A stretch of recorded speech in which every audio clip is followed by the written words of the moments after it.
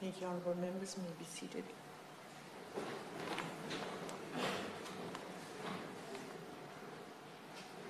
Thank you. We will resume from where we left off, and I now give the floor to the Honourable Arvind Maharaj to ask his question.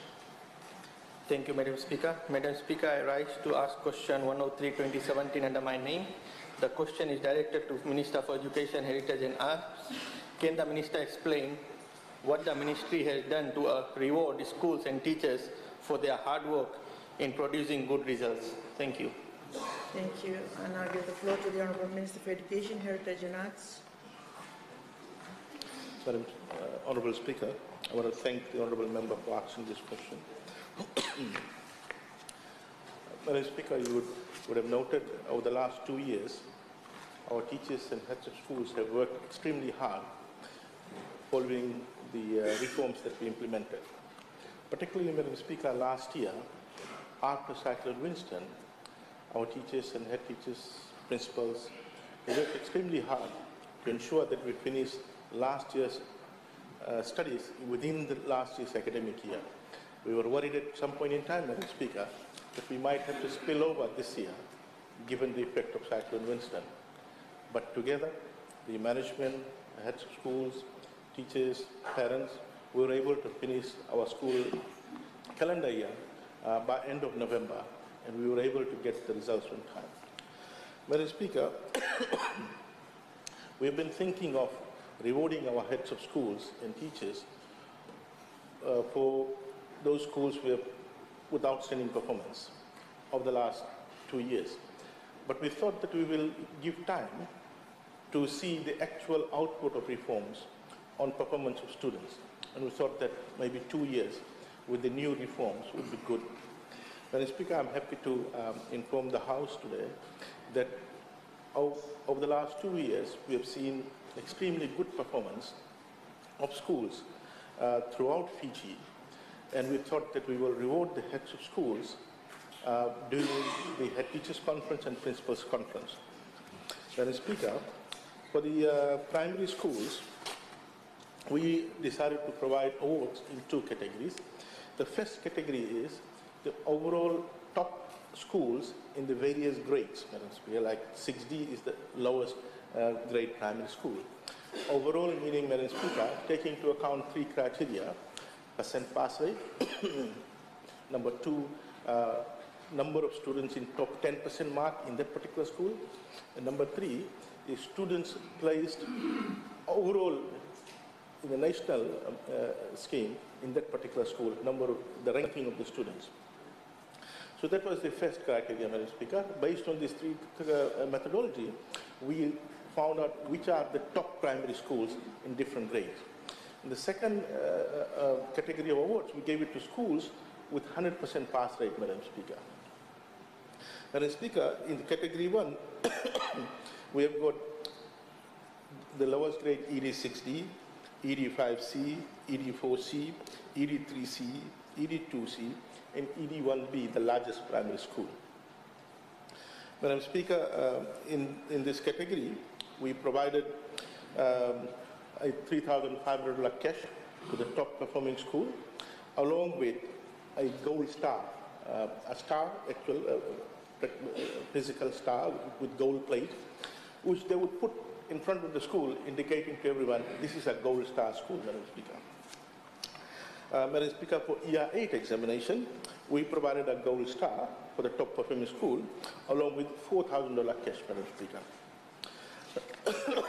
Madam Speaker, for the second category with 100% pass rate, we had 75 schools, Madam Speaker. Madam Speaker, you will recall at the point in time when we said that let's target 100% pass rate, there were people who were quite pessimistic, saying that no, that's an unrealistic target, Madam Speaker.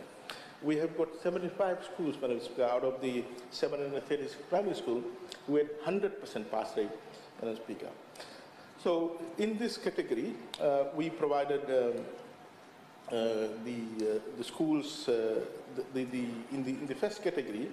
In ED6D, there were 353 schools. The top school for Year 6 performance was Sarawak Sanatan Dharam Primary School, Madam Speaker. For the year 8 examination result, the top school in Fiji was Langalanga Sanatan Primary School. Madam Speaker, right in Chiria, in Wainikoro, Madam Speaker, they are the top school in this country when it comes to performance in year 8 examination. In the ED's 5C category, out of 164 schools, Rasa Avenue Primary School was the most outstanding school for year 6 result. And for year 8 results, Lotoka Zhonghua School, Madam Speaker. Madam Speaker, for ED 4C category, out of 150 schools, St. Anne's Primary School is the top school in this category for both year 6 and 8 throughout Fiji, out of the 150. In the ED 3C category, there are 30 schools, and Nandi Airport School is the top school in both the categories year 6 and year 8 result. For ED 2C, the second largest school, Madam Speaker, 23 schools are there. MGM Primary School is the top school for both year 6 and 8. For the largest school, the ED 1B category, Madam Speaker, the 2 schools in year 6, Nani Sangam Primary School, and for year 8, Vito Primary School, Madam Speaker. So, Madam Speaker, this is how we rewarded the schools in the head teachers conference. At times, Madam Speaker, we don't publicly acknowledge the people who are outstanding, going out of their way, search for solutions outside the textbook to ensure that the vision that we have for education is delivered. Madam Speaker, similarly for high schools, we decided that we will have 3 categories of award. Category 1 would be the top performing school. Category 2 would be the schools who have attained 100% pass rate. And category 3 are the schools that have excelled in national sporting events. Madam Speaker, in the top performing schools, there are categories based on the size of school. The ED 4C schools, there are 17 schools. Valempasonga Secondary School was the top school in ED 4C category.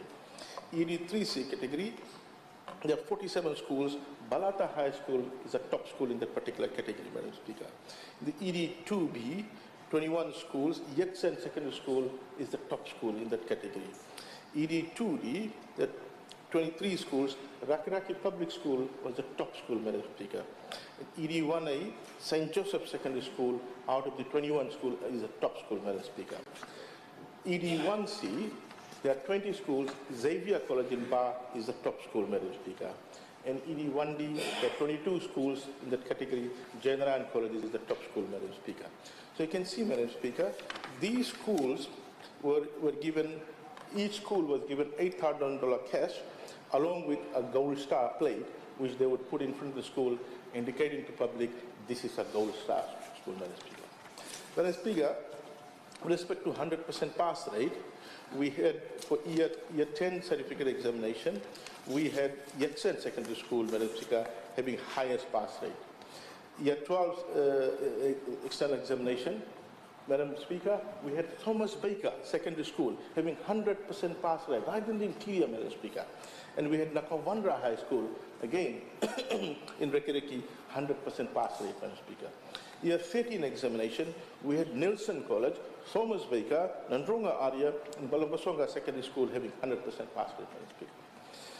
Madam Speaker, then we had the third category, excellence in school, sporting activities. Madam Speaker, as you know, we are placing a lot of emphasis. Fiji is a sporting nation. We are supporting all sporting events, and last weekend's event demonstrates the level of talent we have in the country, and no other country has that level of secondary school game organized as we do in Fiji, Madam Speaker. Madam Speaker, the under 18, for the under 18 Dean's Rugby, QVS was given the award. For under 19 Rugby, Lalin Memorial School was given the award. For the boys athletics competition, Maris Brothers High School was given the award. Girls athletic competition, Jasper Williams High School was given the award. IDC Soccer, Nukuloa College. Under 19 netball, St. Joseph Secondary School. Under 18 netball, Suba Grammar School. This is for the last year's games awards, Madam Speaker. So, Madam Speaker, this is how we were able to recognize incentivize and motivate the schools, heads of schools and teachers, and to say that, look, your hard work is not going unnoticed. We do recognize, and it's time that we publicly acknowledge. And at the same time, Madam Speaker, we have seen that these awards have motivated other schools, saying that next year we would want to come to the stage and receive award. We want our school to be a gold star school, Madam Speaker. So, Madam Speaker, we strongly feel that we can motivate the entire education community to be part of the national movement that we have led by Honourable Prime Minister of ensuring that we contribute towards developing a knowledge-based society. Thank you. Thank you.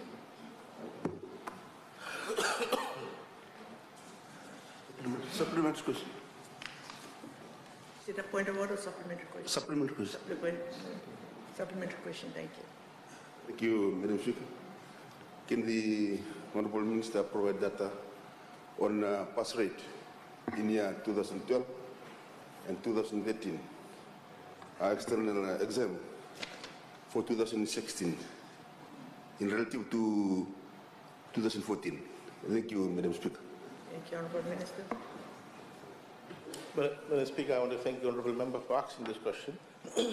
There seems to be all kinds of misinformation floating around about performance of school vis-a-vis relative to 2014, Madam Speaker. Madam Speaker, 2014, year 12 pass rate, we had 45%, 2014. After the implementation of reform, 2015, year 12 pass rate went up to 60%, and last year 61%, Madam Speaker. So you can see, Madam Speaker, over a short period of time, we have increased the pass rate for year 12 within the 2-year period by about 17%, Madam Speaker. Madam Speaker, for year 13, in 2014, we had a pass rate of 37%. 37% pass rate, Madam Speaker, in year 13 for 2014. In 2015, the pass rate went up to 55%. So within 1 year of reforms, for year 13 examination, a pass rate up from 37% to 55%. 2014 to 15. Last year, Madam Speaker, we had a pass rate of 65%. So, Madam Speaker, within 2 years, we had a pass rate of year 13 increasing from 37% to 65%. Thank you. Thank you. Honourable Lalewere. Thank you, Madam Speaker. I'd just like to thank the Honourable Minister for his response regarding the question. He mentioned about teachers working extremely hard after Cyclone Winston, and the results were on time, and then giving out cash grants to schools in big conferences so that they can be, Fiji can see that. But what I would like to ask the Honourable Minister, Madam Speaker, is the teachers make a difference. And are there any plans in 2018 budget to increase teachers' pay? Thank you, Madam Speaker. Thank you, Honourable Minister.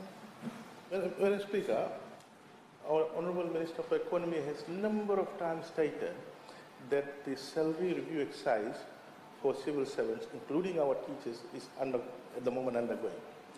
Number of times he has said that, and Honourable Minister of Economy has said, well, Honourable Minister of Economy has said that once that is completed, that will be implemented. You can't listen. Again, specifically, as you are talking about salary review, Minister for Economy has said, unfortunately you don't understand about difference between finance and economy and education. It's beyond you. It's beyond you. This is the quality of shadow Minister for Education we have. Minister for Economy has said that salaries are under review. Thank you. Thank you, and I give the floor to the Honourable William Howard. Thank you, Madam Speaker. The Honourable Minister is on record saying that he's not happy with the pass in mathematics. And FTU says it's due to the high number of students and few teachers, the ratio, teachers to students. Can the Minister consider removing the Weet-Bix and the milk and hire more teachers to teach mathematics? Thank you. Madam Speaker, the problem is I had published the full details of class size for national class size, primary, secondary, by year in papers, and urban, rural, Madam Speaker. And if the honourable member read that article published, so at the national level, our class size is below what we want, below the maximum we have set. Wait. You, honourable member, spoke about class size. Let me explain to you about class size, then I'll come to mathematics. So the problem is that they don't read and get correct information, and they shoot off questions, Madam Speaker.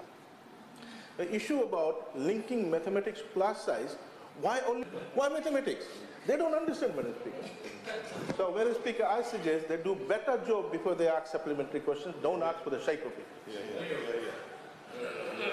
Thank you. I'd just also like to remind honourable members, it's question time. You don't make proposition. You ask a question or clarification of the minister's statement. Thank you, and I give the floor to the honourable leader of opposition. The Honourable Minister, in opening the Fiji Head Teachers Association conference in Lotok recently, announced that the overall pass rate at Year 6 level was below 50%, and the Year 8 overall pass rate decreased from 70% in 2015 to 65% in 2016. So my question to the Honourable Minister, whilst congratulating those Gold Star schools, my question to him is, what remedial measures does he have in place to upgrade the standard and performance for the majority of schools which are not Gold Star in regard to the students and teachers? Thank you, Madam Speaker. Thank you. Honourable Minister. Madam Speaker, I want to thank the honourable member for reading that article, my full speech. But unfortunately, she did not read the part in that article where I spoke about strategies that we are using to improve and uplift the performance of poor or low-performing schools. One of the strategies, Madam Speaker, I outlined there was that we launched that day, last week, Thursday, a new package to improve literacy and numeracy amongst our children in lower primary schools. Madam Speaker, the foundation is primary school. Foundation for education is primary school. Now, if the foundation is weak, particularly in numeracy and literacy, then it will be difficult for students to perform well in high school, because to learn chemistry or physics or biology, you need to have basic literacy as well as numeracy. So we found that weaker area is numeracy and literacy. And therefore, Madam Speaker, we worked very closely with our education partner, the AGAP, part of DFED, to develop a specific strategy which was piloted in 35 schools, Madam Speaker, and then we compared the results in pilot school versus non-pilot school. We found that this new strategy of improving, the strategy deals with pedagogy, Madam Speaker. Pedagogy means the knowledge and skills of delivery rather than knowledge about content, subject matter. This pedagogy deals with how you deliver numeracy and literacy at lower primary, Madam Speaker. So our strategy is to improve literacy and numeracy skills so that we can boost performance in the low-performing schools, Madam Speaker. That has been launched. Every school has been given full package of that material along with a DVD showing how teachers are delivering using a new strategy, Madam Speaker. And that hopefully will. Of course, other strategies are motivating teachers, rewarding excellent performing schools, etc., Madam Speaker. Thank you. Thank you. Honourable Noikola. I'm only hearing cash rewards. What about scholarship for teachers in the schools and equipment? Will you also consider that? Madam Speaker, with respect to equipments, all those are captured in the grant that we provide. And in addition, if there is any shortage of equipment, schools do write to us. We look at funding and provide this equipment. So this is a non-issue. Actually, it's a non-issue. With respect to scholarships, Madam Speaker, there are two ways. One is, they can take leave and apply. All of them can apply TELS and toppers to study at the local institution. Secondly, Madam Speaker, we also provide in-service awards. If they have done their studies part-time basis, they've got 1 year left, Madam Speaker. All of them are eligible to undertake full-time study to finish the program on pay with scholarship. Thank you. Thank you. Again, the honourable member made a proposition at that time and not clarification. There being no other supplementary question, we will move on to the next item on the agenda, the written question. And I now give the floor to the Honourable Honorary Vande to ask his written question.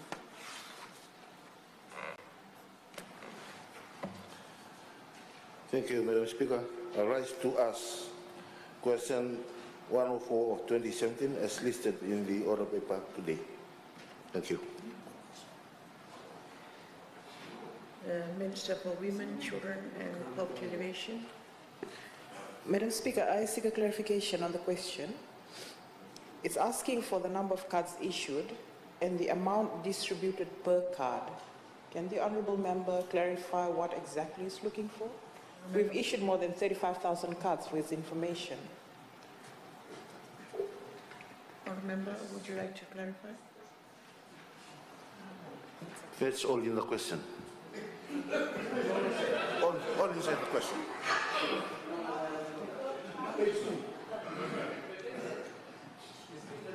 Amount distributed per card? If that's what he's looking for, Madam Speaker, then I'd like to refer him to Standing Order 44.4, which specifically says these cards are given to individuals. Names of persons are not allowed in questions, so it will not be allowed for answers as well. What is he after? I can give the number of cards per category of assistance, like how many people for 1,500. I cannot give it per card, 35,000 people. Please, Honourable Minister, would you like to respond to that question in the way you think is best? Speaker. Thank you. And now call on the Honourable Ratusela to ask his question. Thank you, Madam Speaker. Madam Speaker, I asked question 105 of 2017 on today's order paper. And the question is directed to the Minister for Employment, Productivity and Industrial Relations. Can the Minister provide A, how many Fijians have benefited from the seasonal workers program? B, what companies did they work for? C, the demographic breakdown of all the seasonal workers. And lastly, Madam Speaker, D, how much a worker has averagely earned from this program? Thank you, Madam Speaker. Thank you. Honourable Minister for Employment, Productivity and Industrial Relations. Madam Speaker, I will table my answer at a later sitting date as permitted under Standing Order 45. Thank you. And question time is now over. Secretary General. Ministerial statements. The following ministers have given notice to make ministerial statements under Standing Order 40. 1. Minister for Defence and National Security. 2. Minister for Education, Heritage and Arts. 3. Minister for Employment, Productivity and Industrial Relations. And 4. Minister for Fisheries. Each minister may speak up to 20 minutes. After each minister, I will then invite the Leader of the Opposition or her designate to speak on the statement for no more than 5 minutes. There will also be a response from the Leader of the NFP or his designate to also speak for 5 minutes. There will be no debate. I now call on the Minister for Defence and National Security to deliver his statement.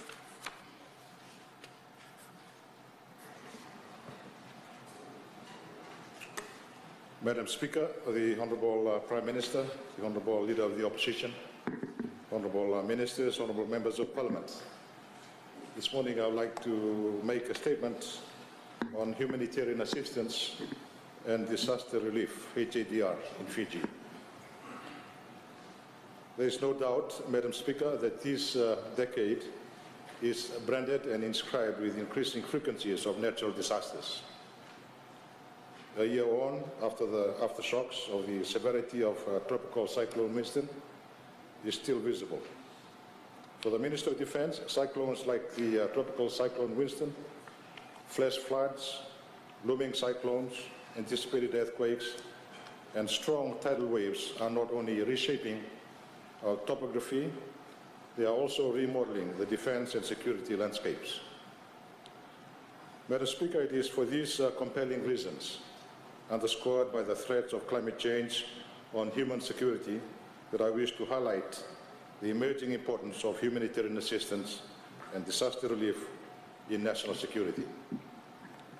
Madam Speaker, humanitarian assistance is a range of responses or actions in relation to sudden onset emergencies. Emergencies in this regard are times when life-saving priorities come to the fore. Anticipating environmental emergencies like natural disasters sets the platform for preparedness. For our national security, this preparedness means being ready to protect human life and dignity and strengthening the capacity of the humanitarian community to effectively prepare for and respond to disasters. Madam Speaker, for 4 to 6 hours after the tropical cyclone Winston struck Fiji, military personnel responded. Vehicles drove through debris as military engineers began to make preliminary damage assessments. For many, our soldiers, sleeping beside rations, walking in disaster-torn sites was the norm. Ill-equipped, they marched on. The first international team from Australia and New Zealand, the Defence Forces, responded and arrived into the country within the first 12 hours. Given their geographical proximity to the islands of Lau, Tonga sent through a naval boat with rations to Wanombalabu. Defence Force assets, including the HMAS Canberra, a landing helicopter dock ship, and the HMNZS Wellington and HMNZS Canterbury, proved to be necessary for surveillance and the delivery of humanitarian aid. International and national HADR medical assistance teams were also deployed to needed areas to provide medical assistance. Madam Speaker, soldiers distribute hygiene kits, tarpaulins, food, seeds, and medical supplies. 700 military personnel were deployed daily. For our strategic defense and national security planners, the realization sunk in that humanitarian action fit for the future is inevitable. Today, the RFMF is embarking on an innovative HADR plan which anticipates risks and challenges. The plan will coordinate and execute HADR activities at the strategic, operational, and technical levels to support national security interests as they pertain to natural disasters.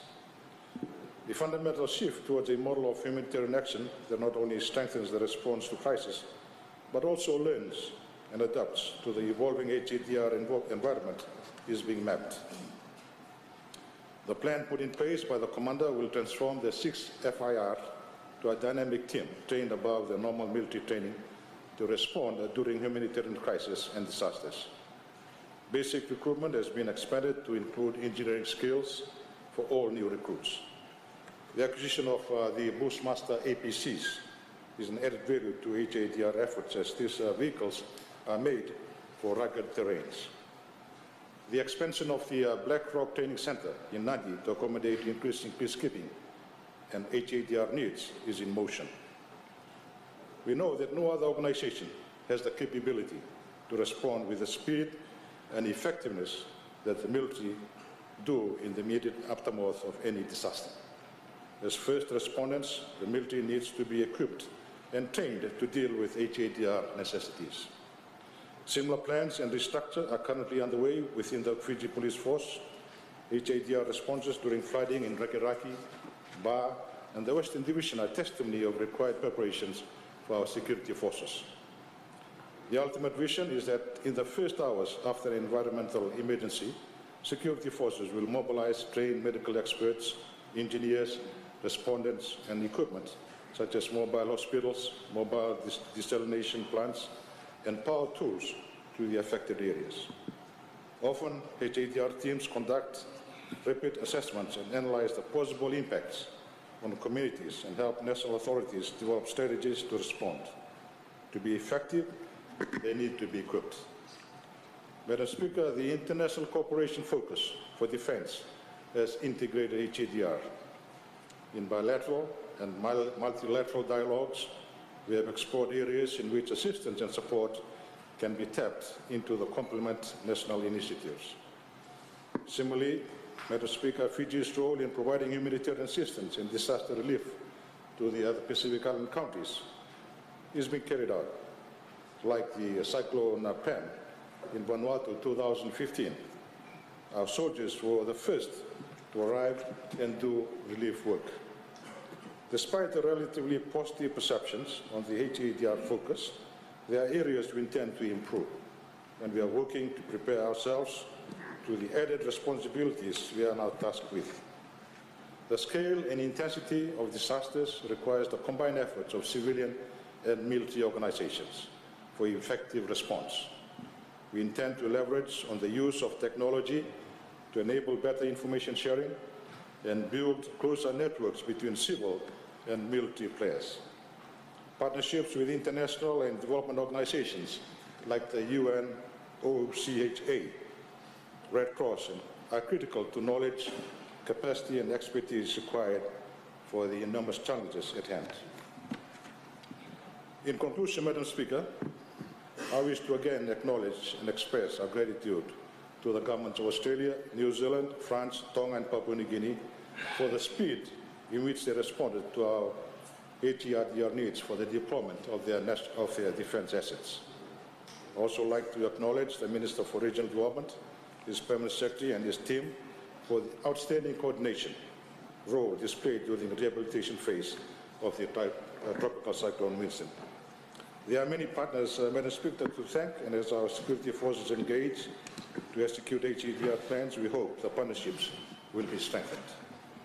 Also, I'd like to take this opportunity to acknowledge the Fiji First Government leadership for its vision and direction. Thank you, Madam Speaker.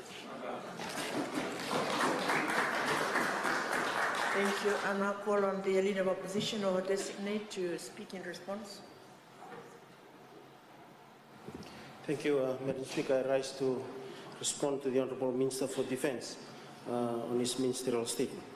Yeah, we all agree, Madam Speaker, that there is a threat of climate change to human security and that we really need to reshape our topography by remodeling our defence and security landscape.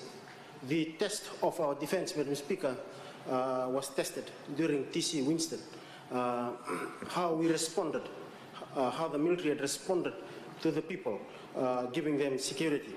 Madam Speaker, during the emergency period, in the wake of tropical cyclone Winston, it took time, Madam Speaker, for our security forces to reach our people. One is the clearing of roads to enable them to go to hospitals, to enable them to go to the immediate, to get immediate help, Madam Speaker.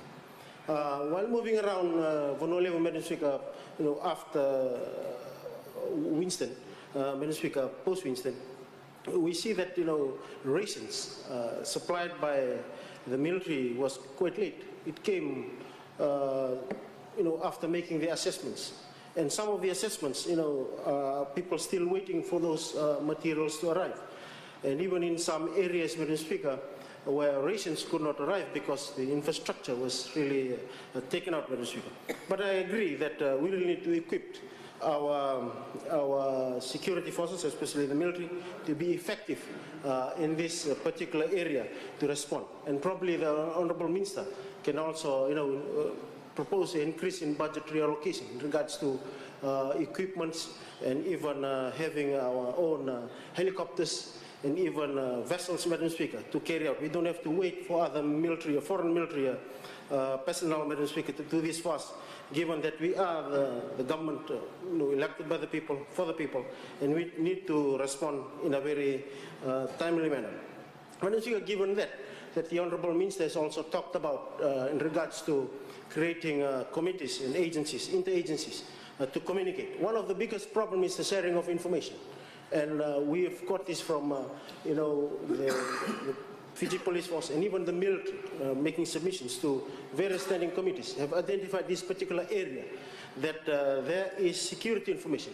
The agencies do not want to share information, and this has become a problem in ministries or agencies in responding, where the bureaucracies of the approval system, it reduces the response time, Madam Speaker.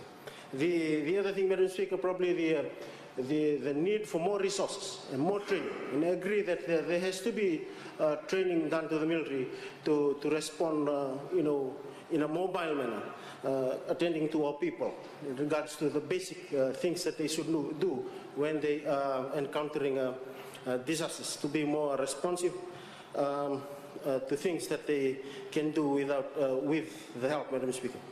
These are some of the issues, Madam Speaker, that probably the Honourable Minister can take on board. And the other thing, Madam Speaker, the military should also be assigned to mend our evacuation centres, providing food, cooking, and other things, Madam Speaker, and providing basic security, where other social problems can happen at various evacuation centres, and probably taking them back to rebuilding phase on how they rehabilitate. More psychological training, Madam Speaker, that needs to be done to those who are disturbed and probably they're traumatized. On this kind of training that needs to be done to our people. And the other thing, Madam Speaker, given that we can learn from what we have encountered during TC Winston on how to rebuild. The RFMF also can be tasked, Madam Speaker, to rebuild houses.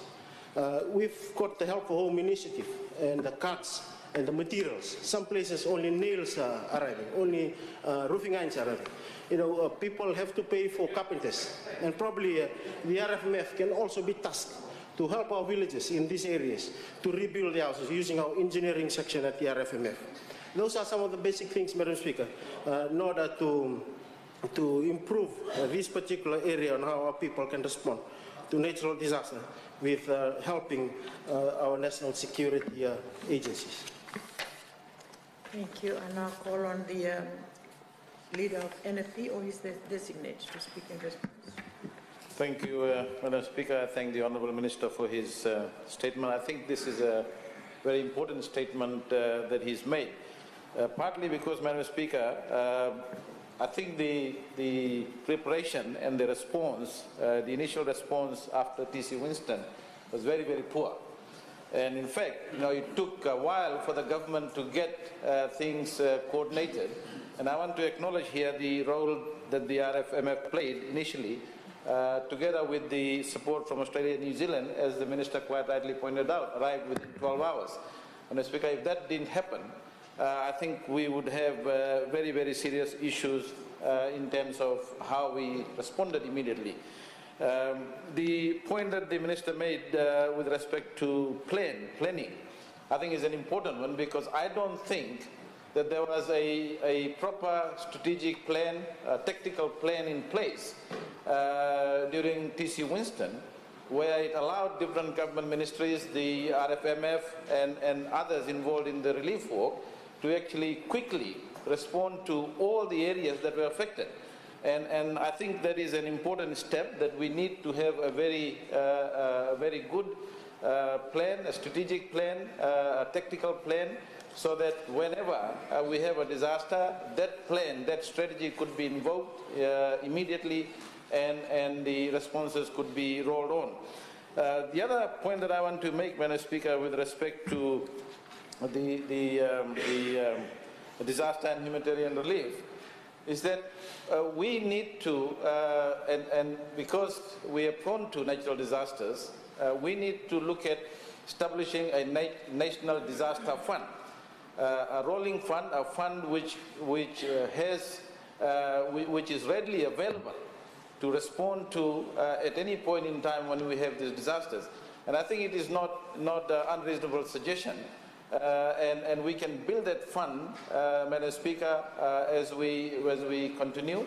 And over a period of time, there are periods in which we may not need the fund, but we can accumulate constantly enough funds in a national disaster fund, so that whenever there is one, both the RFMF, the different ministries, can have access to that central fund to be able to respond to areas in the immediate time. Because what happened, Madam Speaker, after TC Winston, I mean, if it was not for the general public and other organizations responding in the immediate aftermath of TC Winston, we would have some very, very serious implications. So I think the idea that the Minister has brought about a plan, a strategic plan by the RFMF in coordination with other ministries, as well as, I would like him to add, and the government to consider this, is a national disaster fund, which can be built on and which is always there for any government to source and invoke and provide the immediate relief that is necessary, Madam Speaker. Thank you very much. Thank you. I now call on the Honourable Minister for Education, Heritage and Arts to deliver his statement.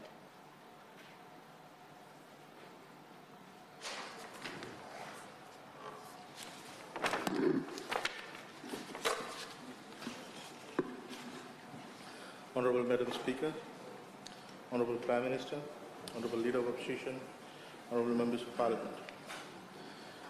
Madam Speaker, the members of the House would be aware that science education has been in the forefront of the national news lately, especially on issues pertaining to declining enrollment numbers in science subjects, especially biology, physics, chemistry at upper secondary levels, and percentage passes that leave a lot to be desired.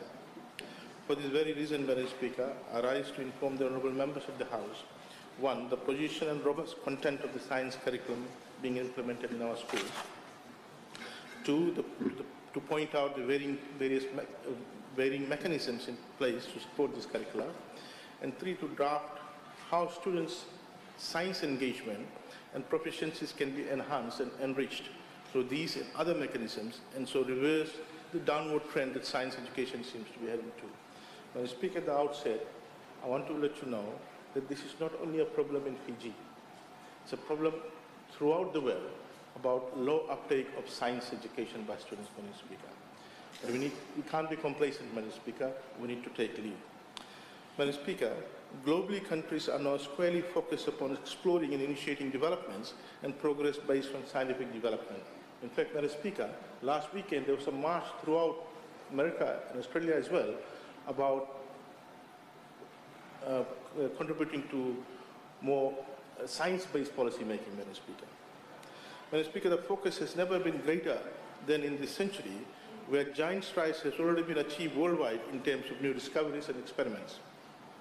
With science and technology development, innovation has seen the epitome of human invention. A lot of human contemporary issues or even threatening complications from the past are now eliminated through science and technological innovation, Madam Speaker. Serious threats to humans in the form of land, air, space, food, water, luxury are now removed with new developments.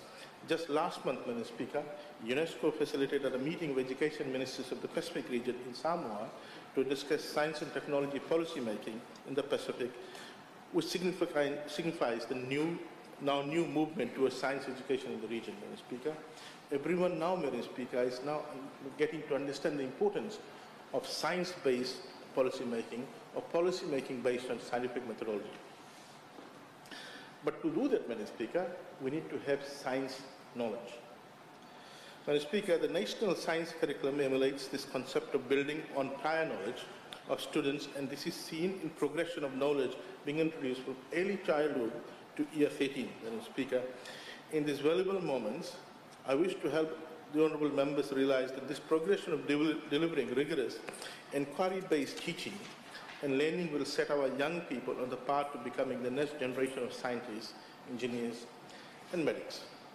Madam Speaker, in view of Fiji being signatory to the 2030 Agenda of Sustainable Development, it is well fitting that sustainability is a cross-cutting theme in science curricula to ensure its longevity and it being a driving force to shape and set our young scientists on their way to scientific prosperity. And for many young people, interest and accomplishments in science will turn out to fuel and propel their overall commitment and consequent success in school. Madam Speaker, I am unable to emphasize enough the importance of science education. Indeed, I echo the sentiments of the Scientific Advisory Board of the United Nations Secretary General that, and I quote, "Science is fundamental in meeting the challenges for sustainable development as it provides the foundations for exploring new approaches and technologies to identify, clarify, and tackle local, regional, and global challenges. Science is inclusive in that it segregates no one, regardless of race, creed, or location, is the medium by which all people link to the environment and to activities in their daily lives. It is cross-cutting in nature and may be found in arts, other subject areas, develops literacy, numeracy, and technical skills," unquote. However, Madam Speaker, as I alluded to earlier, the interest of seemingly lack of it in schools, as evidenced by the declining science enrollments and underperformance in external examinations is a cause of concern for teachers, educators, stakeholders, partners, and tertiary institutions, and indeed the wider business and industrial workforce. To the extent, Madam Speaker, I had a meeting with recently the Dean of the Science of University of South Pacific, raising her concern about declining number of students coming to the college, to the faculty in USP, and Madam Speaker, and her willingness to support us in motivating students to uptake science education after year 10. Undeniably, the statistics paint a downward movement trend for science education and the future of science in the nation. Enrollment statistics in 2017 all show a decrease from 2016 in biology, chemistry, physics. Madam Speaker, if you look at year 11 biology, in 2015 we had 4,424 students. 2016 went down to 3,984 students. This year, further down to 3,021 students. Chemistry, year 11, 2015, 4,457 students. This year, down to 3,019 students. So similarly, Madam Speaker, if you look at year 13, biology, 2015, 2,736 students, down to 2,228 students this year. Chemistry in 2015, 2,936 students, down to 2,234 students. Physics in 2015, 2,051 students, down to 1,269 students. Madam Speaker, if this trend continues, then in another 10 to 15 years' time, we'll have difficulty in having adequate number of science teachers, difficulty in having nurses and doctors, etc. in Fiji, Madam Speaker. The situation is really bad in some other Pacific Island countries. For example, in Marshall Islands, Madam Speaker, there are only 12% of the teachers are qualified in the subject area to teach. This is the level of shortage of teachers they have, Madam Speaker. But we are not in that situation now, Madam Speaker, but we can't be sitting and be complacent about, but we need to arrest this problem, Madam Speaker. Madam Speaker, the preconceived ideas that science subjects are difficult, that there is a lack of career opportunities in science field in Fiji and the region, parents pressurizing the children to adopt career choices that are more readily available and less complicated to attain, and simply because of the low interest level of students into science from an early age are some of the main contributing factors to this, Madam Speaker. Unfortunately, Madam Speaker, there is this notion amongst children in early years of high school or later part of primary school that science is difficult, Madam Speaker. And this is one of the major problems that we need to break through, the mindset of children that it is not really difficult, Madam Speaker, and that there are opportunities out there in science, huge opportunities out there in science in terms of employment, labour market, as well as, Madam Speaker, pay structures. Madam Speaker, and this has contributed to poor performance also in science subjects because, those students who have entered science, they have this preconceived idea that chemistry is difficult, physics is difficult, biology is difficult, Madam Speaker. Madam Speaker, some of the effects of lack of science development in any nation are the poor ability to deal with contemporary problems in certain areas. While other global nations are tackling national issues and constrained to development of science, Pacific Island states are lagging behind in many fronts, Madam Speaker. Inventions all over the world in areas of health, food production, safety, business, production, productivity, and human welfare has made tremendous strides. This then permeates into policy making, but it's less scientific rigor, Madam Speaker. So, Madam Speaker, if you want to undertake solid policy making, the policy making should be based on scientific rigor and therefore of solid scientific content, Madam Speaker. There are also difficult protocols for scientific advice during emergencies. This could be in the areas of reliable communication technologies, disaster management, food storage and preservation, water purification, desalination, water testing, personal hygiene, waste disposal, etc. There are lack of scientific expertise for EIEs, Madam Speaker, environmental monitoring and rehabilitation, lack of scientific capacity to deal with environmental disasters, chemical spills, shipwrecks, etc., droughts, infrastructure development, maintenance. Often, Madam Speaker, we hear from business sector saying that we don't have this kind of expertise, technical know-how in Fiji. And this is not only peculiar to Fiji, but entire Pacific region, Madam Speaker. Madam Speaker, with climate change, global warming, and sea level rise at our doorstep and threatening to vastly change the routine of life in the Pacific, the rise to other very difficulties is evident, Madam Speaker. Madam Speaker, the Ministry of Education, Heritage and Arts takes a very serious approach to these figures and with the strongest possible and gravest intents aims to turn these statistics around by changing mindsets and strengthening science standards in curricula and assessment and providing opportunities that expand science time beyond the classroom, thus making connections to real life and assisting students in thinking about potential careers in science and ultimately their future. Let me briefly review for the floor how science education curriculum works, Madam Speaker, before I get into some of the strategies that we have adopted explicitly to raise students' interest in science education. Madam Speaker, a child entering any early childhood education center around the country will encounter science in the form of play, information regarding the field of environment, and the sound, smells, and sights around them are related through play. Discovery and investigations are the way to learn for kindergarten students.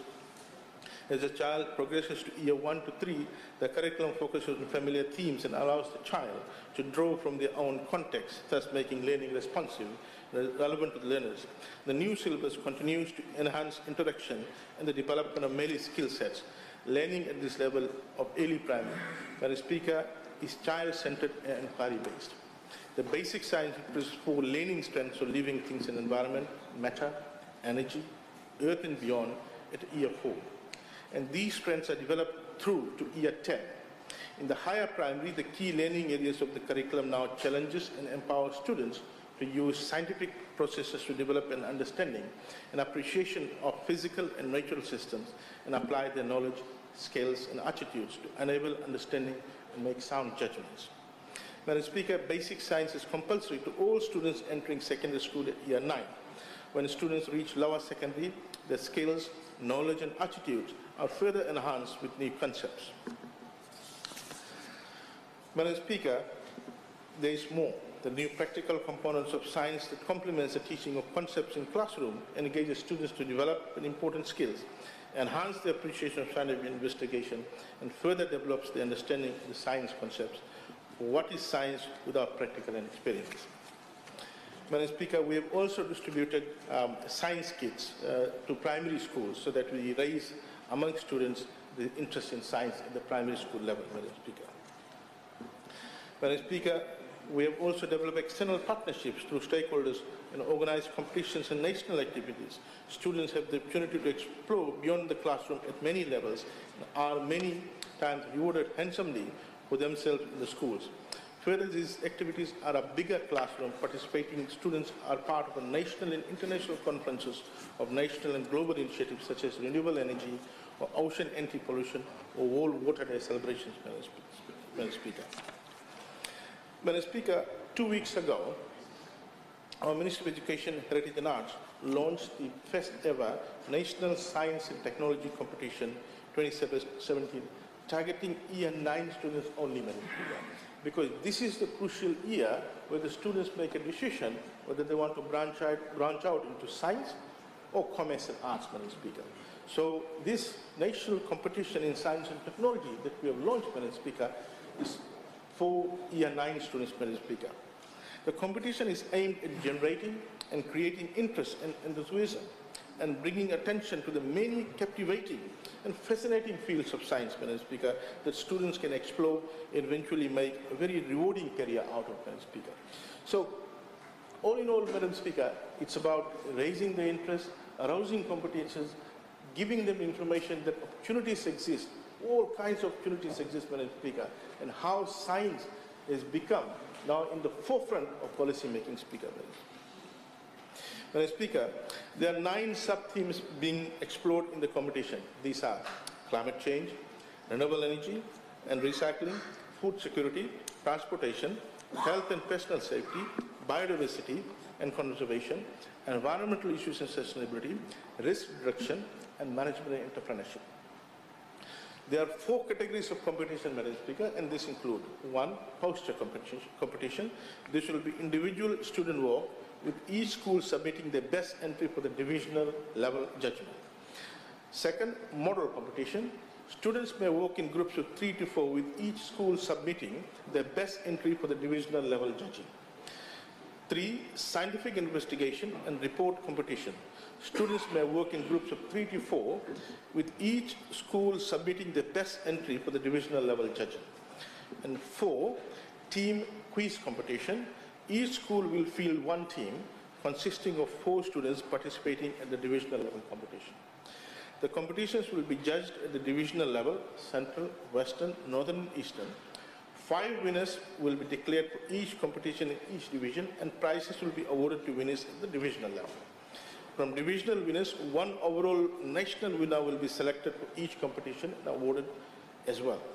With these school-based competitions now being rolled out in all secondary schools at year 9, we are factoring the development of a renewed interest for future science movement in students.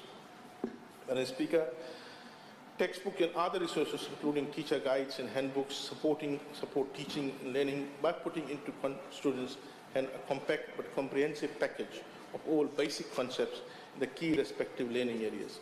Both students and teachers are encouraged to further research into these concepts during teaching time, align to syllabi that contextualize for students to make content and scope of syllabus easier to follow. These resources are provided free to charge each child.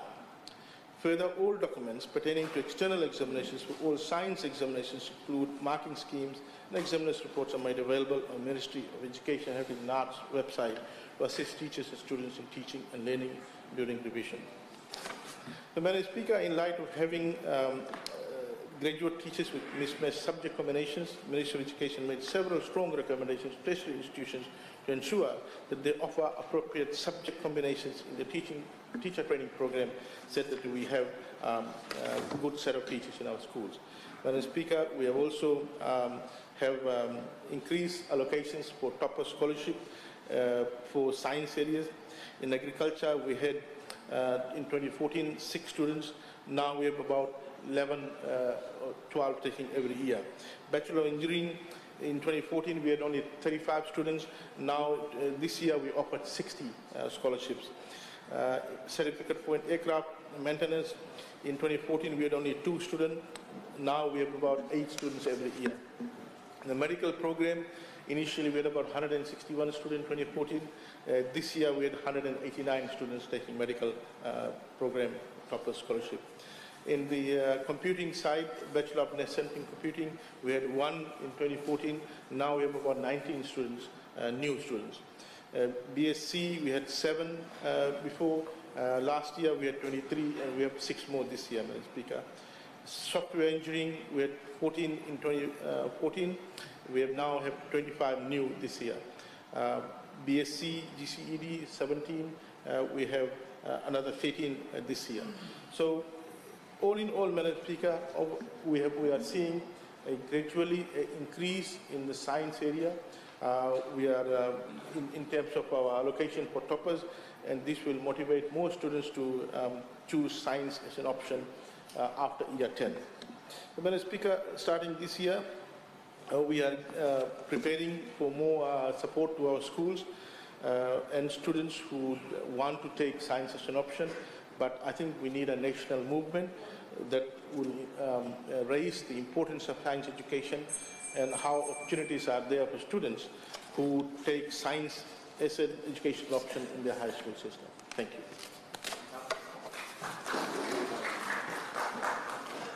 Thank you. I now call on the Leader of Opposition or designate to speak in response.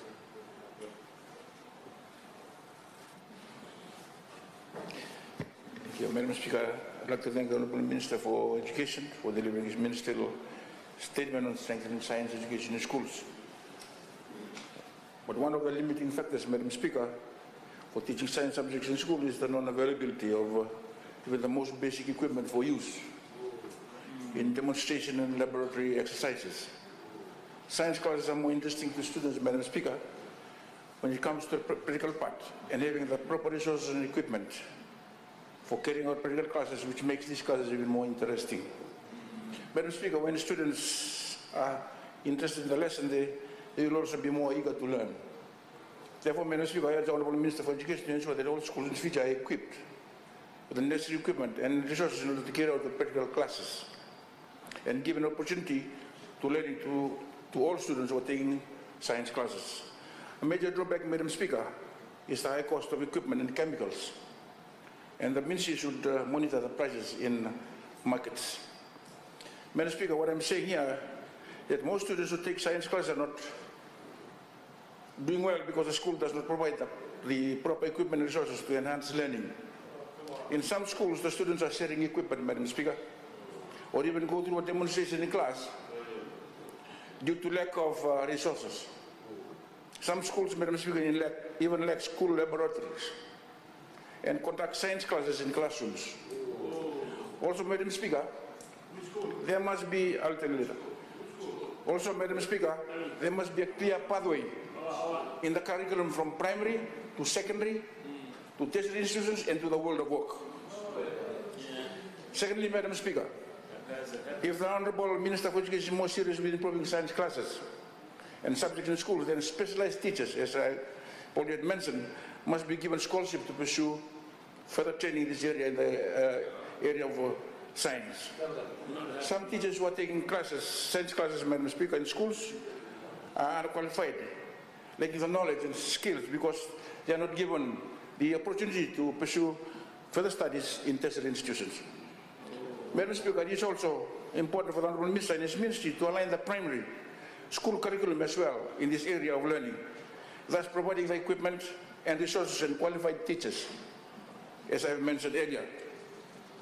Madam Speaker, the Honourable Minister has promised in his maiden speech in this House earlier that he will call for an education summit to provide wider consultation with these education stakeholders who also have better ideas on the way forward in science education. This year is not done. I therefore call on the Minister of Education to consult unions, Madam Speaker, universities, NGOs, principals and teachers association, and school management in this regard, rather than dictating what needs to be done, especially when he is on unfamiliar grounds. Madam Speaker, to brand all schools for a declining trend is just an assumption. Some students in schools do extremely well in this area, and they can be used by the Honourable Minister to highlight their success for other students to emulate. And Madam Speaker, band-aid solution is the hallmark of the current minister.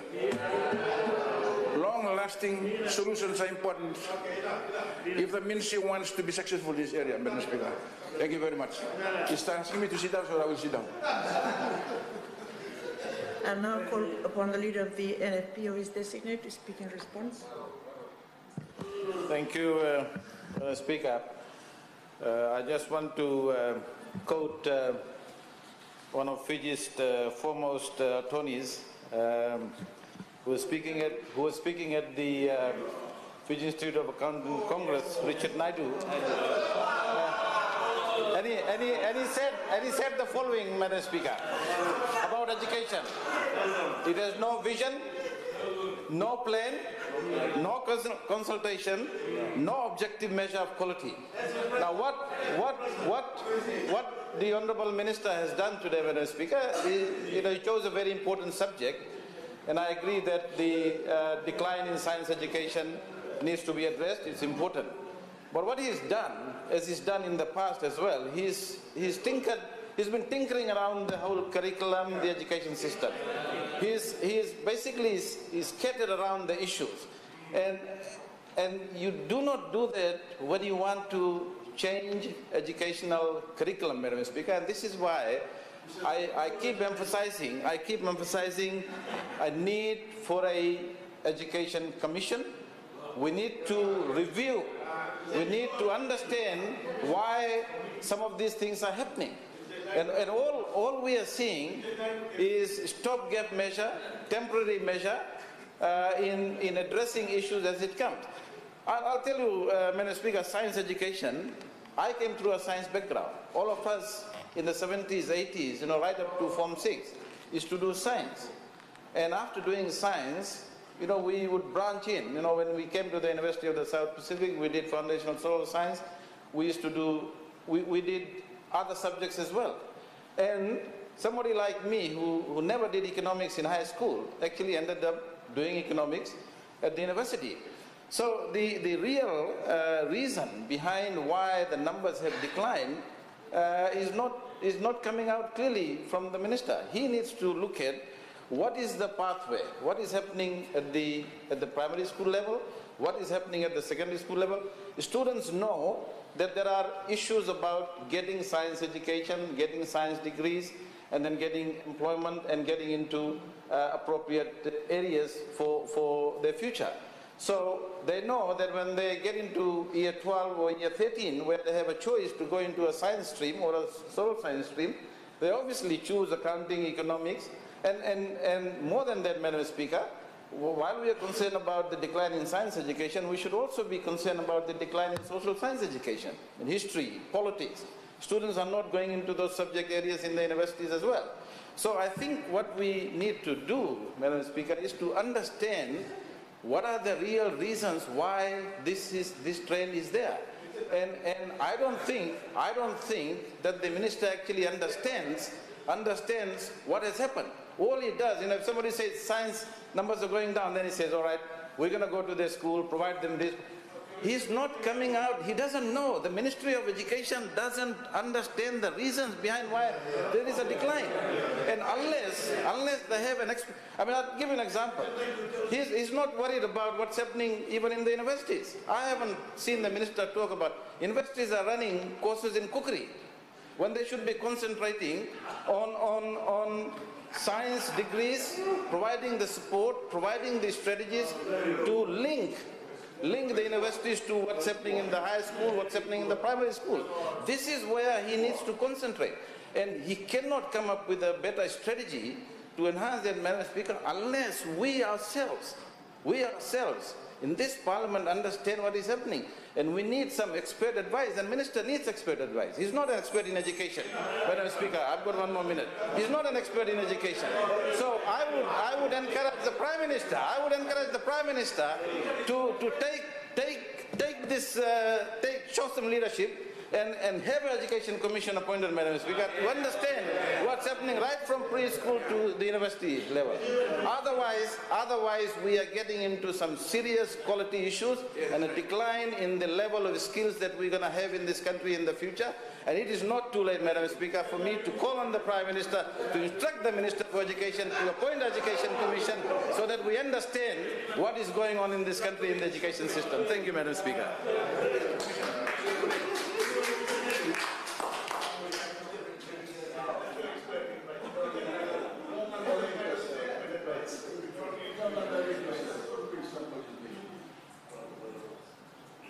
Thank you, honourable members. At this point, we will suspend proceedings for lunch. Please note that lunch is provided for honourable members in the big committee room. Honourable members of the Business Committee are reminded of our meeting in the small committee room. Parliament will resume proceedings at 2:30 p.m. Thank you.